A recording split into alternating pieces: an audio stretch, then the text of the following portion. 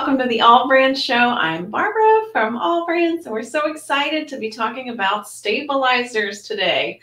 How many times have you been working on a project and you're like, which stabilizer am I supposed to use for this fabric combination? Well, we brought in the expert. Her name is Deborah Jones, and I'll be bringing her in just a moment. I just wanted to make one announcement. At the end of this broadcast, we'll be giving away a $50 AllBrands.com e-gift card, so please be sure to comment #AllBrands. And one more thing, we're so excited. We're almost to 10,000 followers on our YouTube channel, so if you haven't yet, please hop on over to our YouTube channel and click that bell to subscribe. If you're watching from Facebook, please follow us there, and we hope that you enjoy it. And I'm going to be bringing in Deborah, and here she is. Hey, honey! I'm so happy. Barbara. You're amazing. You know so much about stabilizer, and I feel like I don't know anything. Well, Barbara, that's certainly not true. I've known you so long, and I know you could probably teach this class as well as I can, but we do have a lot to look at today, and I think that, you know, your fans and followers are going to enjoy seeing at least a few tips they may not know. Yeah. Well, I get by because of it. I think it's maybe that circle in the background, that embroiderer's compass that you invented is like my go-to for which stabilizers I'm going to use. And if I know anything about stabilizer, it's because of that amazing tool that we carry on our website, All Brands. Well, thank you, Barbara. You know, that was really a neat journey making that tool, because it's got about 27 different fabric and sewing or embroidery scenarios on it. So just about any fabric you're going to be embroidering on is covered on the compass. Yeah. Oh my gosh, here's one from Joanne Banco that's watching. Hey, Joanne. So many myths and misnomers about stabilizer, right? You bet. There are. You know, recently we've had the one where people say, if you wear it, don't tear it. You know, so it's kind of like, if it fits, you must have quit kind of thing. You know, it sounds catchy, but may or may not necessarily be true. So we have to dig a little deeper than those quirky sayings, right? Oh, of course. Well, I can't wait to see all of this information that you're going to share with us today. So I think that do you have my PowerPoint available? Oh, yeah, here it is. I'll bring it up right now. Okay. All right. And you'll just need to bring it up on your screen. Okay. I'm going to have to stop screen and reshare. I'm sorry. Okay, here we go. That's one thing I wasn't sure about. Okay, share and go to my PowerPoint. And okay, we see it, correct? Yes. Okay. So, you know, Barbara, I see so many different hacks, we'll call them, on Facebook, because sometimes we might be desperate and have to use something that's not a normal embroidery stabilizer, like paper towel. You know, back when I started embroidering, you know, back in the 60s, we didn't have all these engineered stabilizers, and we really did use industrial paper towels for stabilizers. Then, like back in the 90s, people started using coffee filters and even dressmakers stabilizer for cutaway. So fortunately, we don't have to do that anymore. We have very sophisticated solutions. And most stabilizers today that we use for embroidery are made out of polyester and cellulose and something to bind them together like latex. But exquisite stabilizers carried by All Brands also contain silicone to lubricate your needle. So you can see that not all stabilizers are created equally. In fact, some are what we call dry laid and some are wet laid. And it's obvious to see that those are just terms that refer to how they're manufactured. Wet laid is made more like paper, and dry laid has no liquid involved. So you can see that there's a big difference in the coverage of fibers. So that's why we used to be told to hoop 2 layers at opposing angles. I'm sure you remember that, Barbara. That's been taught for many years. And we were told to do that to counteract the poor quality and the stretch of stabilizers. But only 1 layer of high quality stabilizer is needed today. So what we try to do today is match the fabric weight and stitch count to the stabilizer. So for example, in tearaway and cutaway, there are light, medium, and heavy weights. So you don't have to double up and we can conserve. So I mentioned tearaway and cutaway. Those are the 2 main types of stabilizer.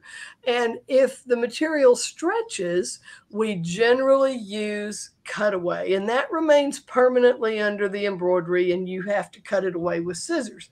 Whereas tearaway works best, in my opinion, for stable materials like woven fabrics, and you just tear it away from the edge of the embroidery. But there are 2 main types of tearaway. Do you know what they are? Oh my goodness. I know what we're going to talk about today. What's that?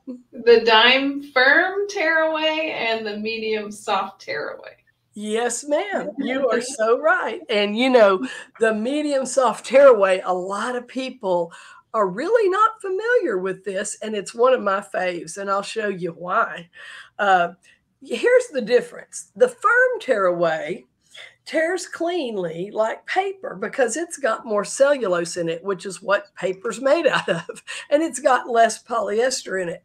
Whereas the soft tearaway it tears more ragged and it's got more polyester in it. And you see those little fuzzy edges that it has. They look kind of hairy, doesn't it, Barbara? And that means that it's got more poly, less cellulose. So it's actually a hybrid between tearaway and cutaway. So here's the benefit of soft tearaway. A lot of people want their tearaway to tear really cleanly and leave nothing around the edges. And I get it. I like that too. But if you notice this is the reverse side of a fill stitch circle. And if you notice on the right, that firm tearaway has broken down after the fill stitch circle has been stitched. So there's nothing there to support the outline. That's why I love a soft tearaway. So it clings onto the edges even after that fill stitch has been applied. And yes, it may tear away a little bit more fibery, but not really after it's been perforated. So see, that's a big difference and a big benefit. So here's I'm sorry, go ahead, Barbara.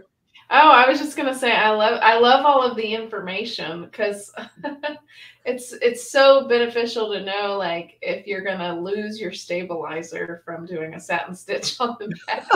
Right. And we don't think about that because we really don't sometimes see that symptom, and we wonder why things went off track like this. You see how this outline on this heart did not follow the heart. Think of it like that circle. The crisp tearaway was not there anymore to support this outline. Whereas being stitched with the soft tearaway, or a cutaway, you could use a cutaway. Like I said, soft tearaway is a hybrid between cutaway and tearaway. So this heart was stitched with soft tearaway. And you see it stayed on track because it had something there to support that outline. That is such a benefit to know, because if you're going to stitch a sweatshirt with, your name across the front, you don't necessarily want that cutaway staying in the garment the whole time. A soft tearaway will do the job. Now, however, on something like this lightweight light stitch count butterfly on a polyester windbreaker, hey, the firm tearaway is definitely perfect for that job. It's going to give you a nice, clean, unpuckered result. And unpuckered is the key. Even this heavy, heavy stitch design, this is a big design, about 8 inches. And it was stitched with heavy tearaway, heavy, firm tearaway on a polyester or nylon. Actually, it's nylon drawstring bag. You know, those cinch bags like kids like to carry. They're pretty lightweight, but it supported this design with the heavy, firm tearaway. And that's what I mean by matching your fabric and your design to your stabilizer.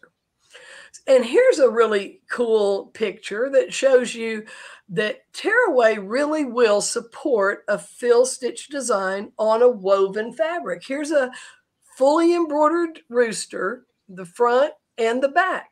And you can see it was stitched with a firm tearaway, and it has no puckering. And we all stitch these lightweight dish towels all the time. So it's good to know that we can just use a regular medium weight firm tearaway, right? Mm-hmm. Now, so just to sum all that up, on stable fabrics, when I say stable, I typically mean fabrics that don't stretch. You want to choose a good quality tearaway rather than a cutaway, just because aesthetically it's a better choice. So determine how much support you need, how cleanly the tearaway should release, and that will help you choose firm or soft tearaway. So my point is, even heavier designs like this one can be stitched with a tearaway. A lot of times we want to err on the side of caution and use a cutaway, don't we, Barbara? Mm-hmm. I've always been told, like, cutaway works the best. Just always use cutaway, because Right. that's what all the industrial people use. And it's like, well, what if I don't want to clip around it every time I'm done? Right. Right. And with soft tearaway, you don't necessarily have to. So when we go into the cutaways, though, we do want to use those on unstable materials. And that typically means materials that stretch. And so we can use these on knit fabrics primarily, like a fleece baby blanket is actually knitted. A lot of people don't realize that. Knit children's apparel, onesies, t-shirts, sweatshirts, golf shirts, sweaters are all unstable materials. So when we're working on these and we hoop in that cutaway, it needs to be all the way in the hoop. If even a small area isn't covered, really we should rehoop, because that can create outlines being off track. So here's a couple of tests to do to make sure you have your knits hooped well. You want to run the snowplow test. Is one where you run your finger lightly across the surface of the hooped fabric. And if it bunches up or snowplows ahead of your finger, then you don't have that fabric properly tensioned. And the needle or the presser foot can push that fabric around. Another test is the lift test, where you try to take your thumb and forefinger and lift that stabilizer off of the backing. It should be somewhat difficult to separate them. If it's easy to separate them and lift up that knit, then we have excess fabric in the hoop that can be pushed around. Isn't that interesting? Mm-hmm. So those help you know if you've got your knit well hooped. So the no-show cutaway is one of my favorites. A lot of people are afraid of it because it seems so lightweight, but I'm going to show you some examples here why it's a very stable stabilizer. It's soft to the touch. It feels great against the skin, and it has virtually no stretch. It's actually made out of nylon, even though sometimes people call it polymesh. So in this picture, you see why we love it on lightweight materials or light colored materials. So on the right, that design was stitched with no-show. And on the left, the shadow of the backing is very clearly apparent. We don't want that on our embroidery. Here's an even better illustration of a detailed design with a lot of outlining. And when you look at the back of this embroidery, you can see that it was done with one layer of no-show that was properly hooped. Now, I'm going to say I like it for smaller hoop sizes. Okay, like left chest and your 4x4 hoop up to 5x7. And a lot of people use it for that in the hoop quilting process. Now, here's a tip for you. If you use the fusible no-show, if you're a beginning hooper and you're worried about getting it hooped properly and you use fusible no-show, that will prevent stretching knits while you're hooping. So that is something good to know if you're worried about overstretching your hoops, which is your knits, which is a common mistake. Polypro Performance is a cutaway that is a little firmer than no-show, and it's perfect for those moisture wicking knits that are very they have a tendency to pucker. So this helps those outlines stay on track. It is something to be aware of that, even nylon and this Polypro, which is made out of polypropylene, are somewhat heat sensitive. So you don't want to, cook them in your dryer and you don't want to put an iron right on them really, just because they're heat sensitive. You don't want to make them shrink up that way.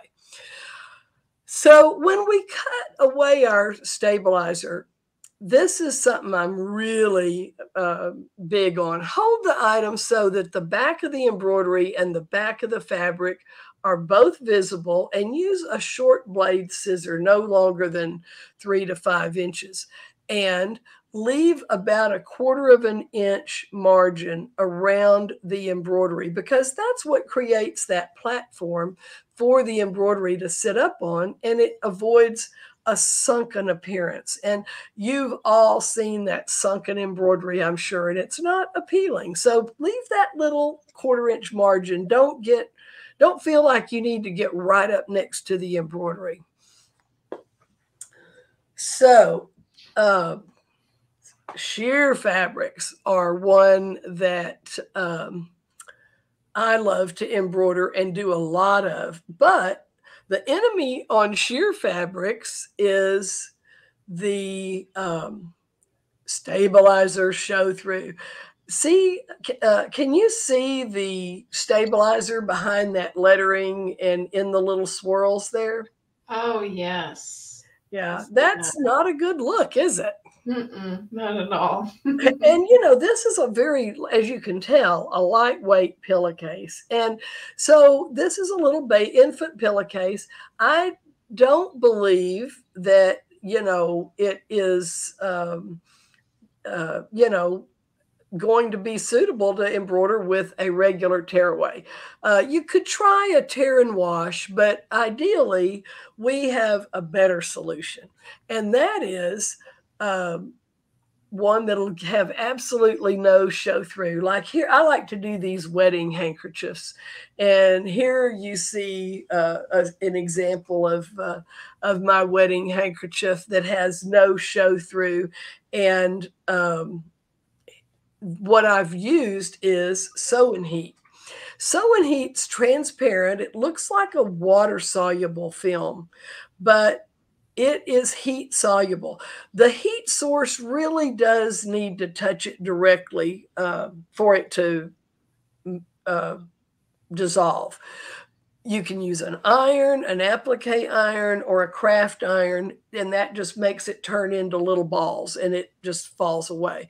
I iron over a Teflon sheet, and I just use the edges of the I use the Teflon sheet to clean the edges of my iron. In other words, people ask all the time, does that stick to your iron? Well, it sticks more to some irons than others, I'll say that. But if I've got that Teflon sheet there, I just run my iron over it and clean it off, and it works great. So here's what I do. And here's my little wedding poem. And I have various versions of this for the bride to give to her mother and so forth. But this is from the bride to the groom's mother to give, let's say, at the rehearsal dinner or sometime before the ceremony. And it says, your son is such a special man. I know that it is true. He would not be the man I love if it were not for you.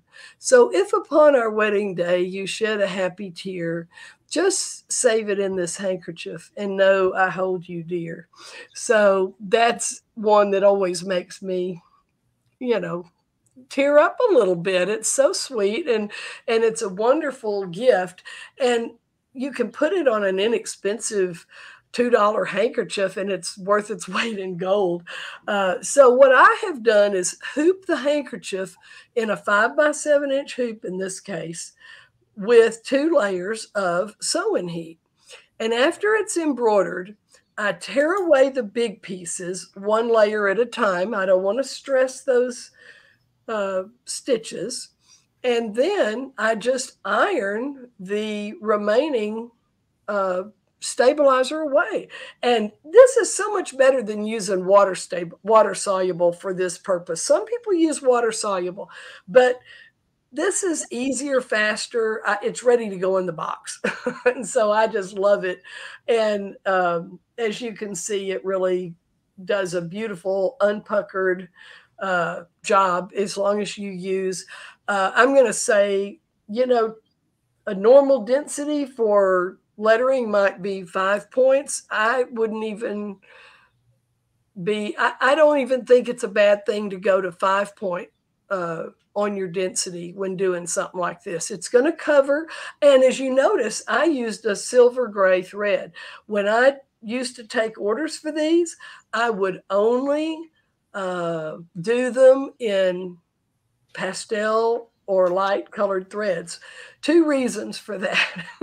One is they look nicer in a lighter density, and you don't have to trim the little jump stitch between the eye and the dot on the eye. In a dark color thread, that looks terrible.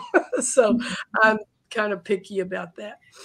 Hey, can we go down a little rabbit hole on that one? Sure. So I know that Dime, an exquisite, which is a brand of dime that's carried by AllBrands, carries a line of thread called Fine Line that you can use to do micro lettering. And then I know that there's some software available. Can you talk a little bit about that? Oh yes, I love rabbit holes. You really that's a great rabbit hole to go down, because even though I lightly touched on it with the density, you are so right. You really want to use a proper thread, needle, and properly digitized letter for a small size. So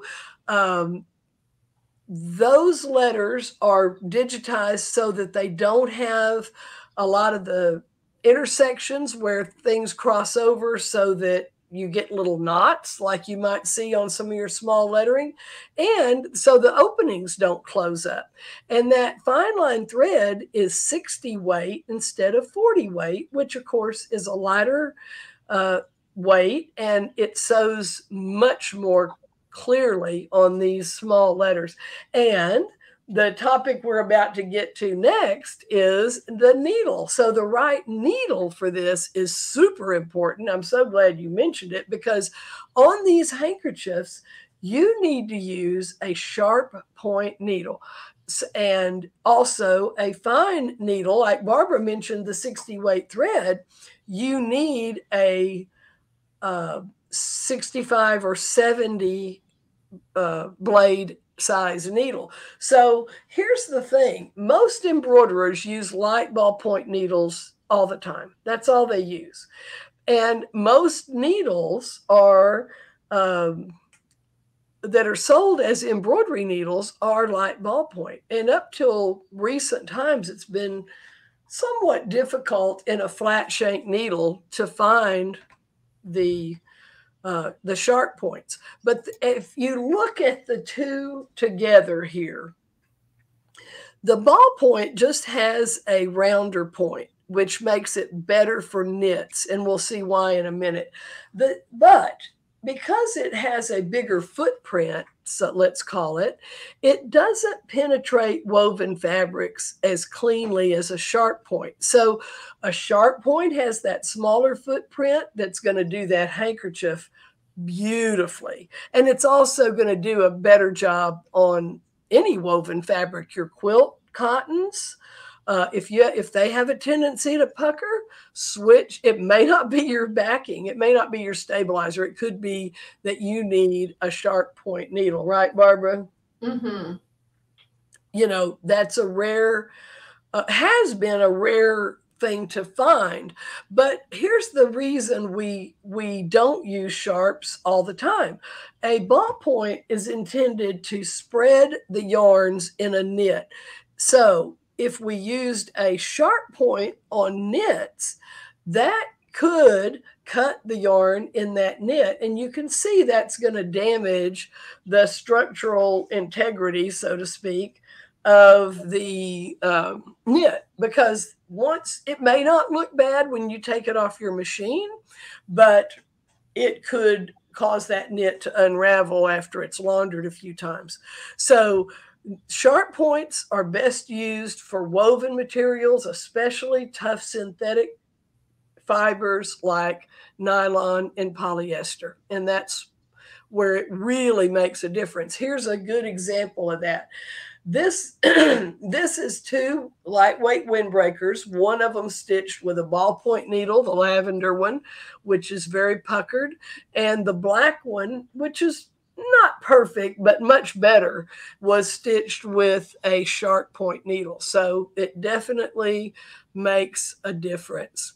And so the best way, you know, you might say, well, gosh, how do I have all those, sizes all the time? Because really we want to have the 65s up through the 90s, and we need them in both point types in order to have the right needle for the right job. So Dime makes a needle sampler, which has all of those sizes in it. So 65, 9s, and 70, as Barbara was noting, are great for those finer threads and for fine detail, and also for lightweight fabrics, because you want to make that smaller footprint. 7511 is what some people use all the time. Some people never use any other size, but believe me, they make the other sizes for a reason. Mm-hmm. And the 8012 is another really popular size, good for slightly heavier fabrics, denim and towels and things like that. And then 8513 and 9014 are great for canvas, for caps, for webbing. So lots of reasons for any needle, and you never know what you're going to be embroidering. So to me, having that needle sampler is just... Oh, that's wonderful. I see on this photo, the front pack looks like it says EBBR on it. I'm very familiar with those 4 letters because that's what we use in our multi-needle embroidery machines. And we always use 7511. And customers ask, hey, can I use that on my single needle embroidery machines, such as like the Luminaire, the Essence, the Stellaires, the Dream machines, all of those. So yeah, you can use the EBBR needles in those machines. It's just like a better grade, I guess. It is. It's a longer eye, because that's what is required for your multi-needle threading system. And the technicians, Barbara, I know you know a couple of those pretty well. The technicians tell me that they are better even on the single needle traditional tabletop machines as well. And of course, here's another few letters on that pack of needles. You see that SES. That indicates that that is a light ballpoint needle. And the sharps, interestingly, don't say anything. But the ones that say SES are the light ballpoints, so you can tell them apart that way. But you're right, the EBBR indicates that they are the recommended type and compatible with your multi-needle machines as well as your single needle. That is so interesting. And there's so many different like numbers and codes, and then there's the European and the American sizing. Right. Yeah. And that's another interesting thing. The 65 is the European, or in that number, the 65 is the European number, and the 9 is the Singer, the American system developed by Singer. So you know, in each number you can use either or both. You know, it doesn't matter. Your dealer's going to know what you're talking about, right, Barbara? Oh yeah. But your go-to for embroidery is standard embroidery is 7511. It is. And as I say, some people don't use anything else ever. The only reason you might go to a bigger blade is because if you're doing something that might cause that blade to bend or deflect. But you know, that would be very rare. And the finer one though, Barbara, like you mentioned that 60 weight thread, I'll have to admit, I sometimes just use it in a 7511. Sure. Yeah. I don't always want to change my needle. Yeah, I hear you. Oh my God. So we do have a question from Debbie. This is a good question. I get this one a lot. Right. Is there a rule of thumb on how often you should change a needle? Well, right? That is a good question. You know, we tend, I come from a production background with big, you know, multi-needle, multi-head machines. And our rule was after 3 successive thread breaks, you know, on the same needle. That pretty much tells you that needle's life is spent. It's probably got a damaged point, and it's a good time to change it. Some people change their needle at the beginning of every new project, which is easy to do on a single needle machine. But on a multi-needle, you don't really know which needles you've used. So on a multi-needle in particular, after you've had 2 or 3 thread breaks in succession, change that needle. It's probably spent.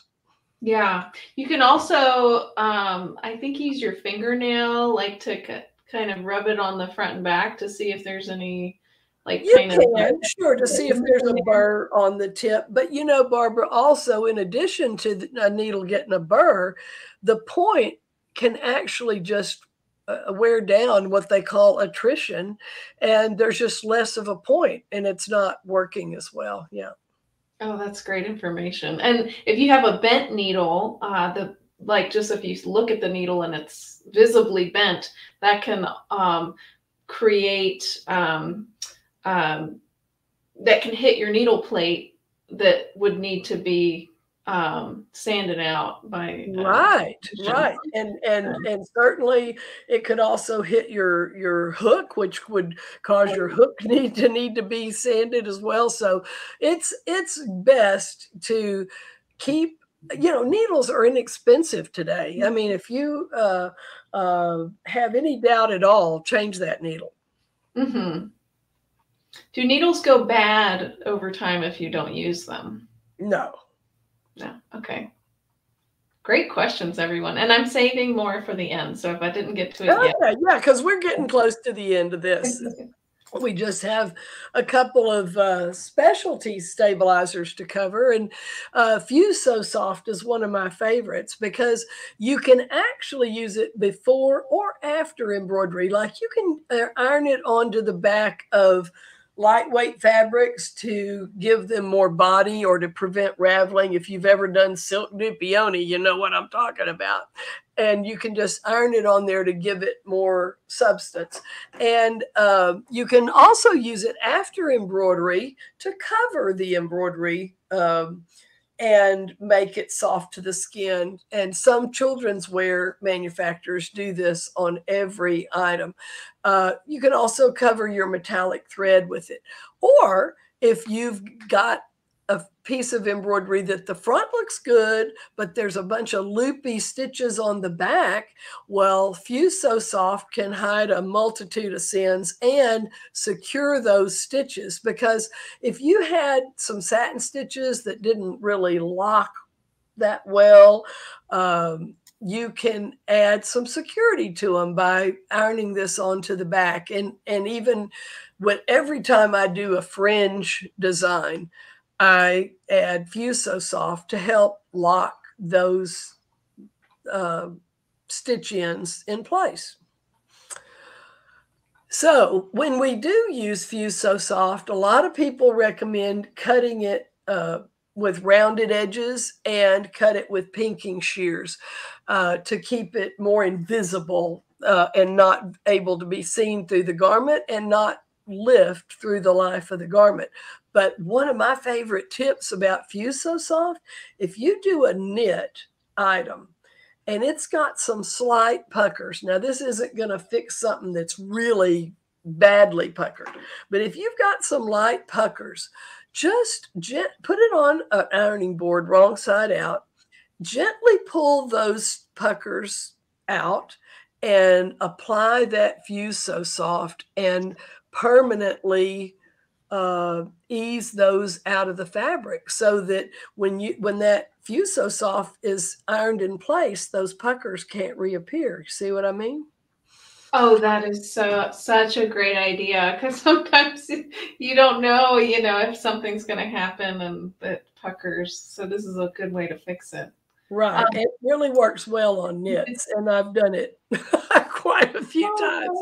So it does work. Now, Joanne Banco just said about the Fuse So Soft, she said it's like adding a layer of lingerie to your embroidery. Oh, I love that characterization. So true, Joanne. It really is. It's very soft. It's a fusible tricot, but it's got, which tricot is used a lot in lingerie, but it is a fusible tricot with a more aggressive adhesive than you find on what is in the bolt goods at the fabric store. So it will stay on there for the life of the garment. So the adhesive sew and wash. Deborah, are you with us? Sorry? Looks like she's oh, here we go. You're back. Okay. Oh, okay. Sorry. Okay. The adhesive sew and wash is great for fabrics that want to crawl away from the needle, like pashminas. What it is, it's like the regular sew and wash. It's a mesh that dissolves in water very readily. So we can use it for items that are too small to hoop, like this sock. But check out this knit cap. And I think this is my last example here. But I just love this stitch out, because I simply basted this knit cap to some adhesive sew and wash and put some water soluble topping basted to the top. And look at that detail and how well that adhesive and the mesh held that in place throughout the embroidery. And yet when it's removed, it's dissolved away completely. Very, very cool. I love that for socks and all kinds of things that are going to be next to the skin, and you don't want that, tear away behind or other backing. So as Barbara mentioned, a lot of this information is available on the Embroiderer's Compass, designed by me with 27 different fabric. It's two-sided. And not only does it show you your stabilizer recommendations, you just dial it to the fabric, and then it's going to tell you one or more stabilizers in this window. And down here in the second window, it shows you my needle recommendation, size and point type. And notice there's multiple sizes, multiple options on the needles, and other comments from me about working with that particular fabric. So I think you might enjoy having an embroider's compass if you don't already. That has saved me so much money by knowing what stabilizer to use for the project and not using the wrong one and then having to like rip it out and use different ones and trial and error. It is my go-to tool in my sewing room, and I'm so grateful for it. Well, thank you, Barbara. And you know, even I refer to it at times to see what I was most successful with the last time I embroidered that particular fabric, because I don't do certain types of fabrics frequently. Oh my gosh, it's so good. It's so good. Okay, so I guess we can do some Q&A if you're up for that. You bet. Okay, cool. A lot of folks are chiming in saying that they have the embroiderer's compass and it's awesome. And yes, I agree. Oh, let's see. The first one was, can you show me the compass? So that one's been done. Here's one from Joanne Banco. Is soft tearaway never Newer on the market than the crisp? Yeah, it probably is. And it's really a more sophisticated tearaway, you know. But it's interesting that a lot of people get it and they think, oh, I don't like this. It doesn't tear away cleanly. Remember, that's your friend, the fact that it doesn't tear away like paper. You know, it's going to let you do, like, I'll put it this way, Barbara, on a substantial knit, like a sweatshirt or any heavier knit, you could consider it in place of a cutaway in many instances, depending on your design. So, wow, you said earlier you don't always want to cut away. Yeah. Yeah. Great. Okay, so what about towels? I know everybody's wondering about that. Heavy tearaway? Yeah, I like heavy tearaway for a towel, but a medium tearaway would almost always be enough weight. You know, just a firm tearaway on a towel is really all you need. Some people like a tear and wash, which is fine, but I really only use that on things like napkins, sheets, where I really don't want to see any trace of stabilizer. On a towel, you know, because they get washed more frequently, your regular stabilizer is going to not be, your regular heavy or medium firm tearaway is not going to be visible after 2 or 3 washes. Yeah. So one thing to think about when you're doing towels is that they can be so big and bulky, and they're even heavier now than I think that they ever were before. Yeah. If you're using a multi-needle embroidery machine to do towels, please put your extension table on so that it doesn't tip the hoop forward, and then that can distort your stitches. So that white extension table for the embroidery machines is so important. And then just getting, what's the topper that Exquisite makes? It's just a water soluble topper. Yeah. Water soluble topping. And it comes, you know, in it's about a 20 micron weight, which is nice. It doesn't break too easily, but it dissolves readily. Yeah. That's so great. And it just holds those loops down so that they don't come up through, like if you're doing a satin stitch for a monogram, it won't show through there. So exactly. Great. Patty says, I was told to crisscross the poly mesh. Your thoughts? Well, you know, I'll tell you, Patty, if you take a piece of poly mesh, if it is the no-show, which what I presume you're referring to, and you try to stretch that in any direction, it has virtually no stretch as compared to, say, a traditional Pellon type cutaway. So I don't really find it necessary.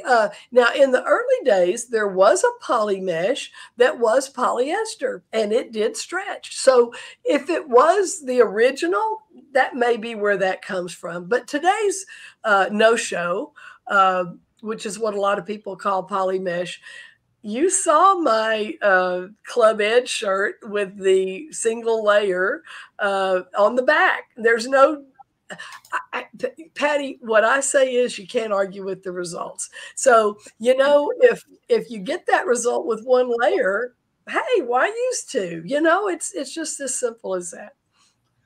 All right, cool. All right. And Gwen says, I use Poly Pro for stretchy.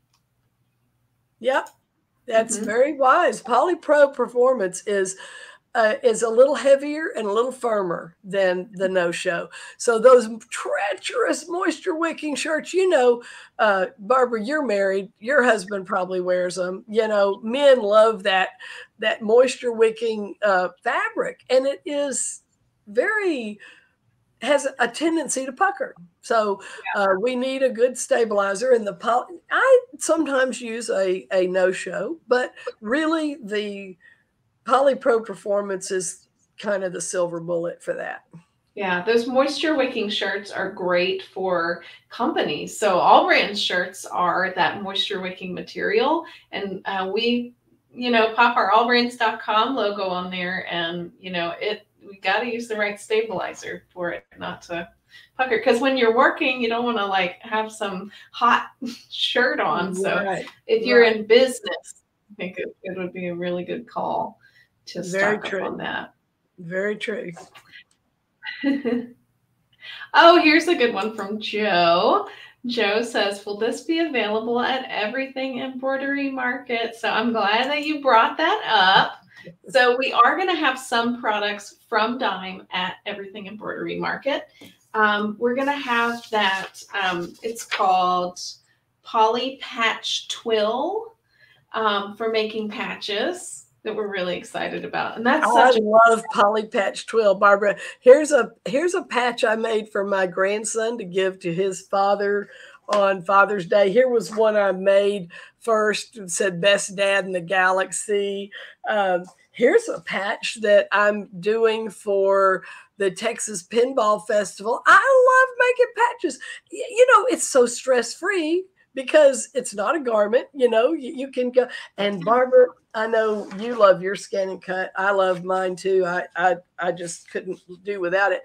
And I cut my patches out on my scan and cut. So, because the Poly Patch Twill has a permanent backing on it. So it's got a nice smooth twill face, and you can embroider quite a lot of, I mean, as you can see, well, all the yellow on this is fully embroidered, and it will take it. So cool. I love it. And, you know, we have that other product, that patch attach, that you can put on the back of your patches and make them iron on. Yeah. That is so cool. And it's so interesting. Like sometimes you have like some crazy material that there's just no way a needle's going to get through it. Make a patch, you know. Right. You can put a patch on anything. So that's really hot right now for sure, making patches. But we'll have that. We'll have the hoop mat. We'll have King Star metallic thread there. I have our order here. That's what I'm looking at. We'll have the snap hoop monsters, which we had a question earlier. A customer asked if you would use the snap hoops on towels. Oh, sure. Listen, for me, a snap hoop is, I mean, a towel is one of the #1 reasons to use a snap hoop, because Barbara, you mentioned how heavy towels are getting. And a lot of times today, a towel is as thick as the wall on your hoop, literally on your standard hoop for a traditional tabletop machine hoop. So a snap hoop monster, perfect for towels. Yes. Oh, great. We're also going to bring the Triumph needles with us there too. Great. And the weightless quilter tabletop. That's a really cool product. And you know, you could use that on towels too. It's basically like arms that you connect to your table that have clamps on it. And anything big that you're trying to embroider, it'll like lift it kind of in the air, so that when your embroidery unit is moving side to side, it kind of holds it out of the way So great. Right. And that's a very low cost solution for those heavier items. And it's anybody can use it in pretty much any table. Yeah. Yeah. Oh, here's one. That's so funny. We were just talking about that. Reen Wilcoxon. Hey, Reen. She said, if you're using a single needle for heavy towels, I like to use Dime's weightless quilter, no drag. So there's a floor version and then there's the clamp style, and we carry both on our website, allbrands.com. Just search for weightless quilter. They are awesome. Here's a really good question from Joyce. Does the compass include all of the new stabilizers that she purchased a long time ago? Absolutely, because it includes basics and traditional stabilizers as well as the newer. It gets updated from time to time to include all kind of new things. I've added new needle sizes. I've added new stabilizers, and new fabrics. Sure. Very cool. Mary, let's talk about some lace designs. Those are very popular. Well, Mary's asking if we use the heavy wash away, and I presume, Barbara, she's referring to the heavy water-soluble film, okay, as opposed to the sew and wash mesh that looks more like fabric. You can use either one, but the difference is, and this is just me in my opinion, but many of the lace designers that have been doing it a long time now tend to recommend the mesh type, the sew and wash, the kind that looks like fabric, versus the heavy water soluble, because the heavy water soluble perforates. And you're doing multiple passes back and forth. You got to build up that lace. And so the water-soluble mesh is now preferred. Yeah. Very cool. Okay, you can use either. Absolutely. If you've got a bunch of heavy, you can. But you can do more multiple pieces in a bigger hoop using the mesh, whereas you might have to use a smaller hoop and do one at a time in the heavy water-soluble, right? Yeah. Oh, I love it. So let's rewind a little bit back in time when we were talking about when you made the beautiful handkerchief with the tiny letters on it. You use the different thread. And you were talking about using sew and heat on there. Right. Michelle's asking, do you use that above or below? Below, just below. You don't need it above. It's a very smooth surface. So you only need it below, but I do use 2 layers. And I remove them one at a time. Very cool. And Paula asks, what were the letter sizes that you used? That is a good question. That's a 10 millimeter script, which means, Barbara, that the uppercase letters are 10 millimeters, right? The lowercase letters are 3 or 4 millimeters. They're very tiny. So that's the reason you need that specially digitized font rather than just reducing. Yeah. Yeah. So that answers Jody's question. She says small print letters are so hard to find in designs because Dime makes the program where you can create your own micro fonts. Right. Our Word Art and Stitches has the micro fonts, and there are at least 11 of them. Oh, but you just type in whatever you want to say. Yeah. Yeah. And Paula asked about the thread that you were using with those micro fonts. She asked if you could use 90, but you use 60, right? I use 60. You can use 90 weight. I mean, 90 weight is a lovely effect on certain things. It's just that you're going to need to change the density probably to be a little more, to get more coverage. But sure, you can use it. Absolutely. Beautiful thread. Okay, here's one from Sue. And maybe you can answer this without checking your compass. What is best for batiks? My microphone just fell. Sorry. You wanted to chime in. It's live TV. Yeah. The batiks are really a lightweight woven fabric, so I'm going to say a medium firm tearaway. Oh my gosh, you are such a master. I love it. Let's see. Okay, so we had a few questions about just Dime makes so many great products that we carry in our stores and on our website, allbrands.com. It's like solutions for sewers and embroiderers. But we had a lot of questions about the snap hoops, which I love. Let's see. The question was, I think it was just a standard question. Are they magnetic? I guess we could talk about what sizes are available, what machines they're available for. That's a broad question, but I will tell you, bear with me 1 minute. I have mine over there. I might knock over the camera if I go get it. Thanks, Deborah. Now this one isn't the biggest. This one is a 9 by 14.